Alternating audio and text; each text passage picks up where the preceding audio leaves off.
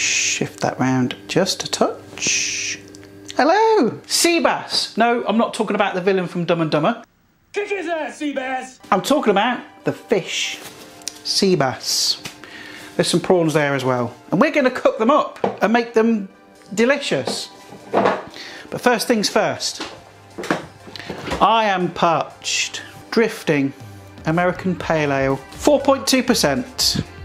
Ooh, steady on. Cheers, guys. Oh, yes. So, what we're going to make today? Well, as you can guess by the title, we're going to make sea bass with brown butter. No, it's not butter with poo in it. It's actually just a really nice butter, and it's so simple to make.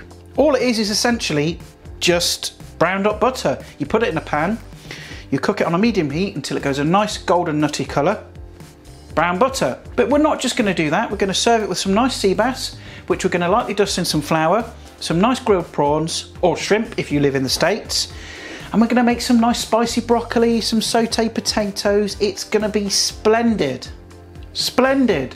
Now before we charge into this recipe, remember to watch the video all the way through. Don't skip, don't you dare skip. I can see you. And of course, if you haven't done so already, make sure you hit that subscribe button. And when you do, make sure to click the little bell icon, allow notifications. That way, when I upload a new video, you get told about it. And the first thing you need to do is prep your potatoes and your broccoli.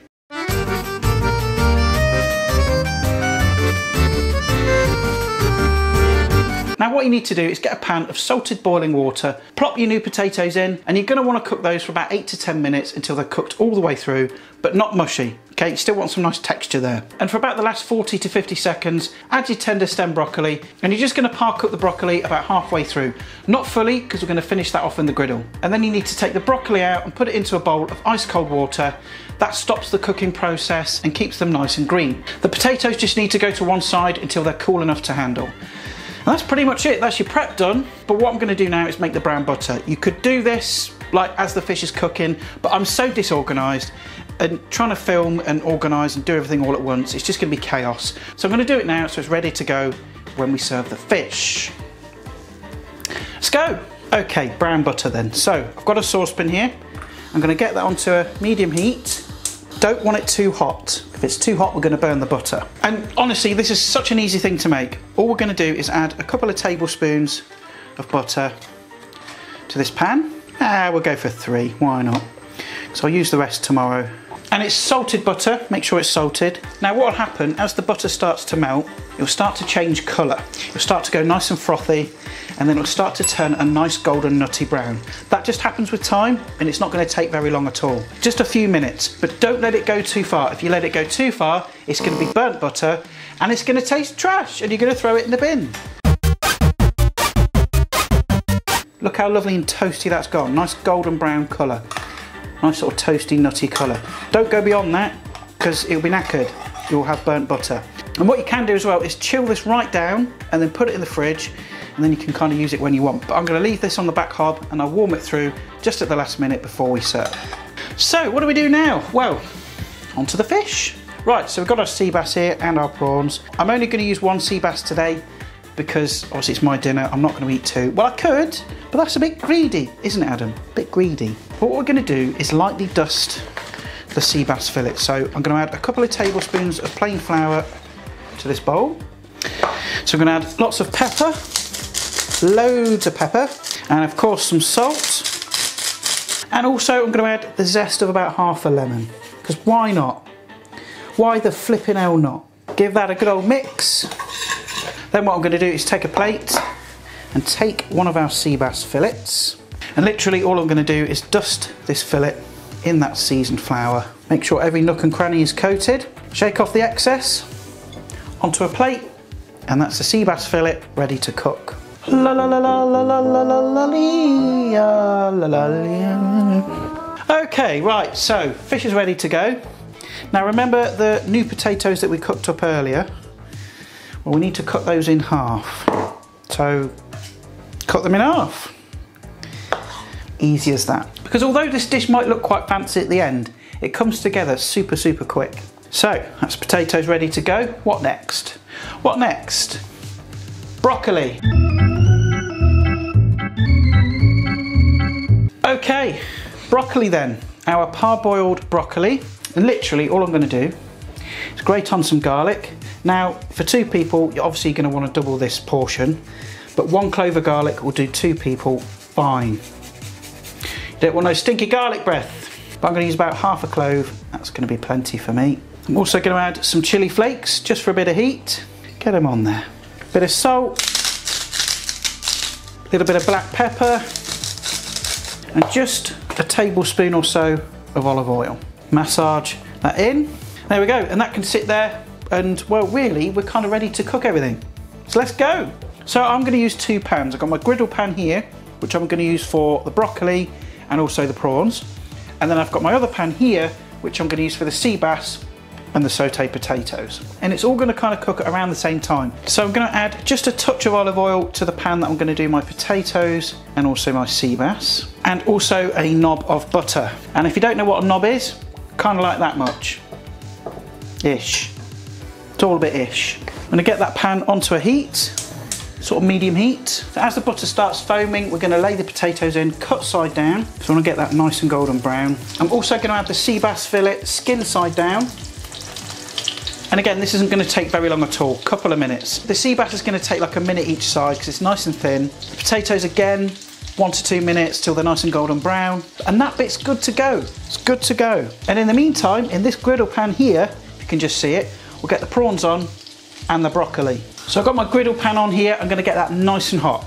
Nice and hot. You want to open all your windows, get your extractor fan on. Don't add any oil to it, for God's sake, or else you'll end up with a fire brigade around your house and you'll be in a lot of trouble. Right, so that's getting nice and hot, so we're going to add the prawns on. Then I've got the broccoli here. I'm just going to move that around in the marinade, get it nicely coated. Add the broccoli on. And that's going to take a couple of minutes, if that. Okay, you're going to want about 30 seconds each side for the prawns and about a minute for the broccoli. You just want a nice charred colour on there, get it nicely cooked through. And folks, that's like pretty much it. Okay, then we can assemble it and eat.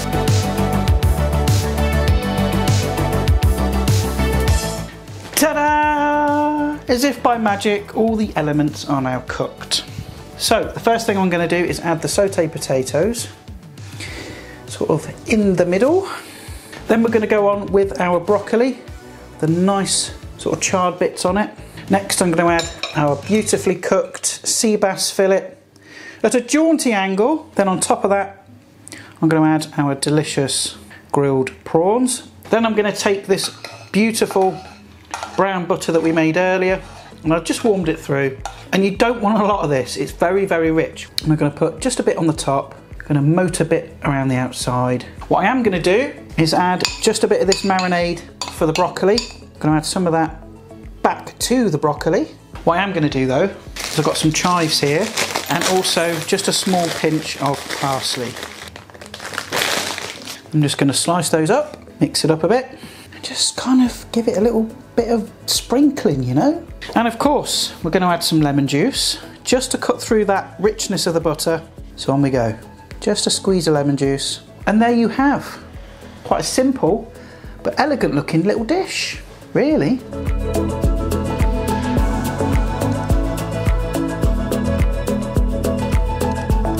Let's eat this delicious thing, let's eat this delicious thing.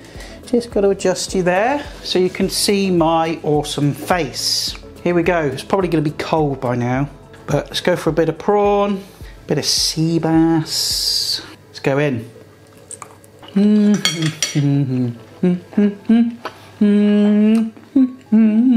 Even though it's stone cold, it's so good. And it's the brown butter that makes it. Because that sea bass is so delicate, the brown butter just kind of adds a nuttiness.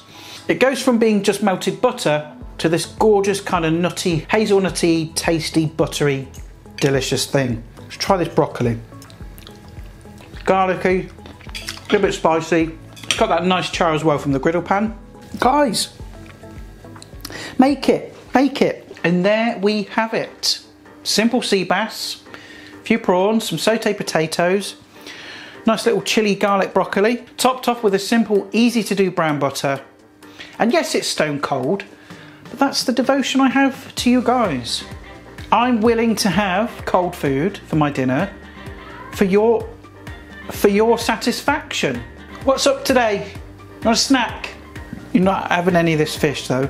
Might let you have a prawn. If there's any left. Come and say hello to everyone. Yes. Say hello to the camera. Say hello. I'll let you down. I'll let you down. But anyway, I'm going to wrap this up. Let me know in the comments what you think. And remember, if you haven't done so already, hit that subscribe button. And if you do, make sure to hit the little button. And if you do, and when you do, make sure to hit the little... Oh, God. Oh, I get like a stuck record sometimes. Just I have to stop and just breathe. It's like, just relax, Adam. You're just filming. Just chill out, wind down a bit, start again. So yes, if you haven't done so already, hit that subscribe button. And when you do, make sure to click the little bell icon, allow all notifications. That way, when I upload a new video, you get notified. But I shall love and leave you. Thanks again for watching, and I'll see your gorgeous faces in the next video. And bye for now. Oh, mugs, I tell you what. We have outdone ourselves, sous chef.